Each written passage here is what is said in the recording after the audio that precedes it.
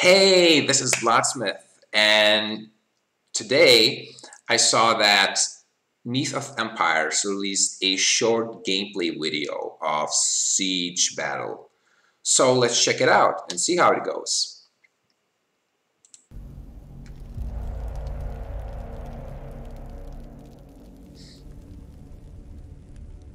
Okay, let's pause the video here. So in Myth of Empires, different guilds compete over regions and counties. Siege warfare is one of the major aspects of this ongoing struggle for supremacy. Unlike many of the structures in Myth of Empires, the main structures of county buildings cannot be destroyed. So it seems that there will be buildings that can be destroyed and they definitely be built by other players, and there are some structures that are pre-designed, like fixed structures that you cannot destroy. So the strength of both offensive and defensive factions will be determined by how many resources they have, their tactical coordination, and the individual abilities of their players. The faction that wins these siege battles will control over their respective county, and it will gain certain powers over it. Okay, so this siege battle reminds me of New World. They have also similar, system where, these factions compete one another and fight for the territory, and they then take over territory. They hold their forts and they have to defend themselves from other factions that want to take over that territory. Yeah, so this siege warfare reminds me of New World. So let's see the gameplay footage and see how the action goes. Okay, nice music.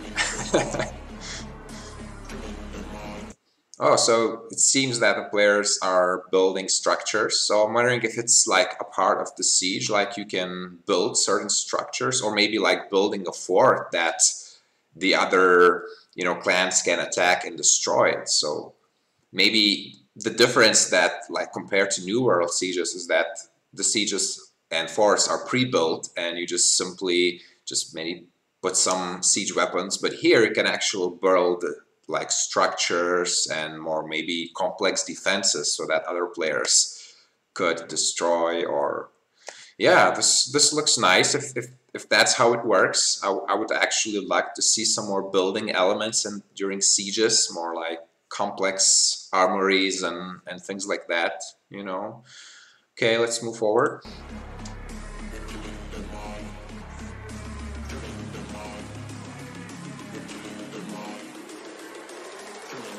Yeah, so it seems that there's a fort and the opposing force wants to take over it, and here's the icon as like the front gate, and probably this is some kind of capture point you reach and you take over, or maybe it's the main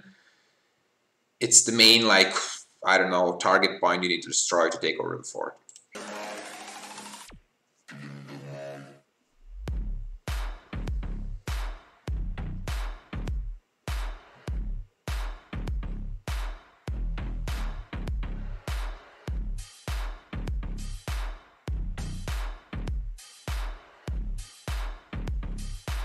Wait, was that like a flamethrower or something? Nice touch. Okay.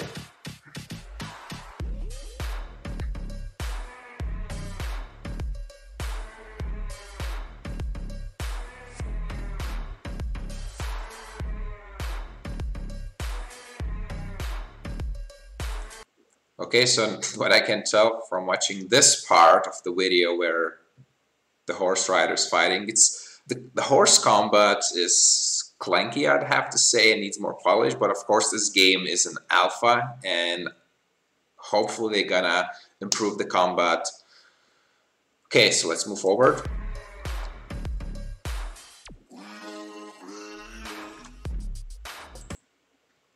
Okay, I think this is the target point.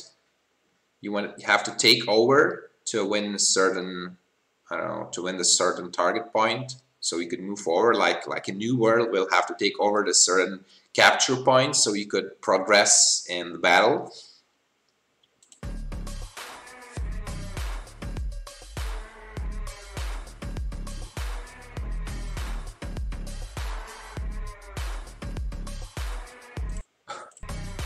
Okay, so this combat part reminds a lot of like Conan Exiles, like this melee combat there is just like slashing your weapons from one side to another.